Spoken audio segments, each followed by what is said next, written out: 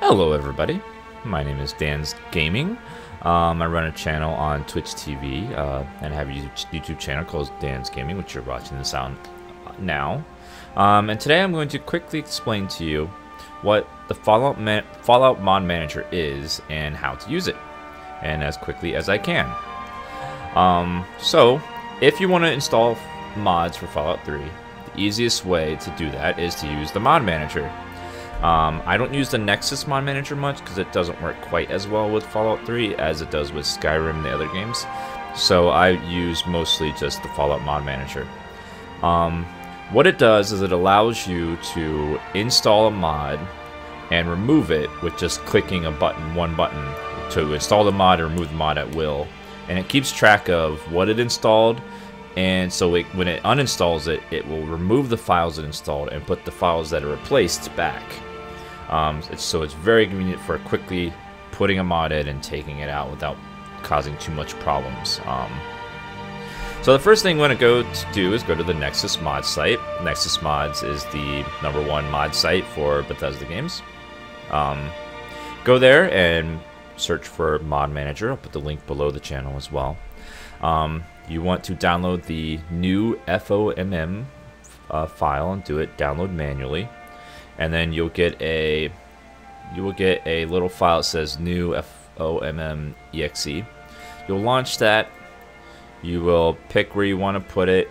You will install it, and then you will launch it and the game. And it will, when you open it up, it'll first ask you where the Fallout 3 folder is. You'll just tell it wherever you installed Fallout, whether it's the Steam version or the CD version. You will have to find where Fallout is. If it's the Steam version, it will be under the Steam folder, Steam Apps, Common, Fallout 3 Game of the Year. You'll direct it there. Then it'll have you pick 2 places to keep mods stored. You can leave them default, just let them install it where it says. And then when you click OK, you will see this screen. This is the basic screen that shows you what order your mods are in here and which ones are activated. But the most important use of this tool is the Package Manager. It's going to ask you to log into the Nexus website or ask you if you want to connect and update files. Click no on all of those because it's kind of bugged out and doesn't work, and it'll crash your game if you try to do it. So just hit cancel or no, and then you'll load the Package Manager. Alright, now how do we use the Package Manager? Well, I will show you in other videos what mods to install, but I'm going to use a mod as an example on how to install mods, how to set up the Fallout Mod Manager to install mods for you. So what you want to do is create a folder anywhere, call it Fallout Mods, etc. Just have it be a blank, empty folder with nothing in it. Now you want to go to the mod site and you want to download mods. Download mods, they'll be manually, and there'll be these little zip files that you'll open with WinRAR or whatever your program you would like. I am going to go ahead and do one of the most popular mods, the NMC Texture Pack mod.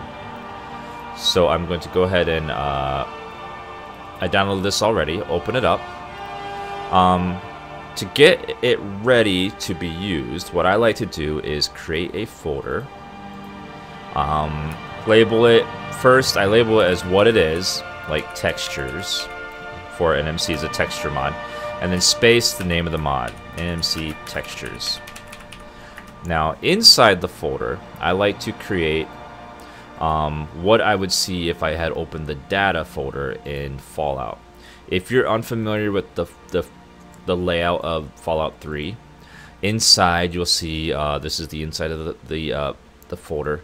There is a data folder where all the mods and everything goes in, and in here you will see folders for video, shaders, music. When you install mods, you'll see a texture folder, etc., and all your ESPs and ESMs will be all there. So I like to make sure that the folder that I'm creating matches what would be inside the data folder. So if it's a texture mod, I would have it I would make it look, it would just be a texture folder inside. So I'm gonna go inside the RAR file. I'm going to find where the data folder would be. So this right here is equal to the data folder. So if I open it up, I should see a texture folder. And I'm just going to go ahead and drop that into there. It's going to copy and unpack all the stuff out of the RAR file and into your folder that you created. And texture mods, like this one's really big. It's probably the biggest one you'll install, so it'll take a minute to install. It's going to take about 45 seconds. And then when it's done installing, what you're going to do is first double check, make sure you have everything set up correctly, that you have it labeled properly. Then you're going to go into the package manager, and you're going to, on the right, you're going to see a little tab that says that you can click on, and you want to select create from folder. Now it's going to ask you to pinpoint what folder you would like to create a what's called a .fomod file, which is basically just a little file that tells the mod manager how to install a mod. So once this is done, which is, there it goes, it's copying now, it's almost done. And see, it was 2 gigs of textures, which is a lot. It's replacing most of the big textures in the game. Alright, so just to double check, this is the folder I created to put all my mods into. Textures NMC. When I open this as a texture mod, I should only see a texture folder, nothing else. And there it is, texture folder. So I'm going to go ahead and make sure, since I got it right, I'm going to create this. I'm going to go where I've made this folder. For me, I put it on one of my hard drives. I put it here. I put it under Fallout 3 mods. Follow them. Full mod. There it is. So textures, NMC textures, the folder I created. I'm going to click on that, and then I'm going to click OK. And it's going to start taking all that stuff in the folder, and it's going to compress it down into a little file that will have everything it needs to install the mod. And then you won't technically need that folder anymore, but you want to hold on to it just in case you installed something incorrectly or need to change something later, which happens. So you're going to go drag it in there, and it'll take a minute to compress it because it's 2 gigs worth of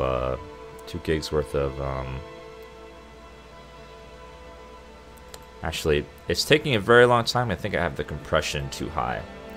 So if you're trying to create it, it's taking like extremely long time. What you want to do is go into the Fallout Mod Manager, select Settings, FOMod Options, and where it says Compression Level, you want to change that to None for both. Change both to compression levels to none, and it will make the creation time of the files infinitely faster. The trade-off is it won't shrink the file down, but I personally don't care about that. Our hard drives are big enough now that we don't have to worry about that very much.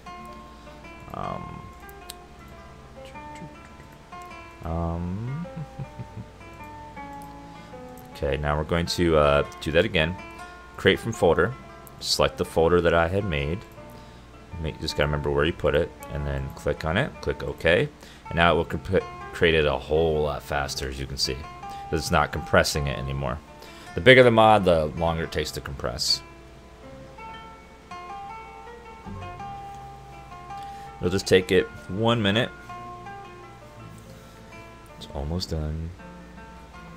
Now what it's doing is taking everything in that folder and compressing it into one little file that it stores in its own little place, and it knows what to install and how to remove it later.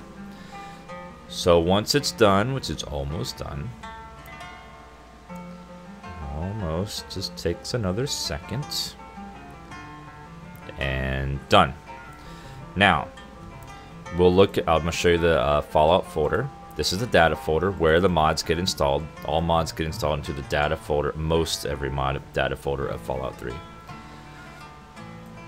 So to get it to automatically install this mod, which is just a texture mod, you click on it. You either click activate or just double click, and it's going to install it. It's going to take all the textures and put them in the right spot automatically, without you having to touch anything, copy and paste, nothing. Now, that's nice that it puts everything in the right spot, but the most convenient part is if you have to remove a mod. To remove it, you just double click again, and then it uninstalls the files out of the folder, and you should see everything go away now. There, now you see on the left there, the texture file disappeared. It installed it, and it installed everything and removed everything with a double click. It installs. So that's why you want to use the mod manager, because it makes it easy to install mods and uninstall mods.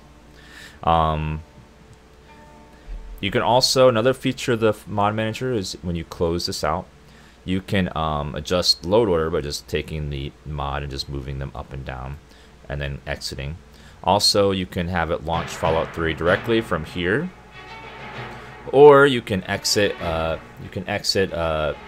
Have it launch the Fallout script extender instead of Fallout. Other than that, that's the only things that you'd really need to use Mod Manager for. I hope you guys found this video useful. I will be creating a whole series of these videos to help you mod your Fallout 3 to get it to what I think is the best combination of mods. The next video I'll be making will be how to make Fallout just run better, even if you don't want to change any of the gameplay aspects at all. Alright, I'm Dan's Gaming again. If you like the channel, don't forget to subscribe, and I'll see you guys next time.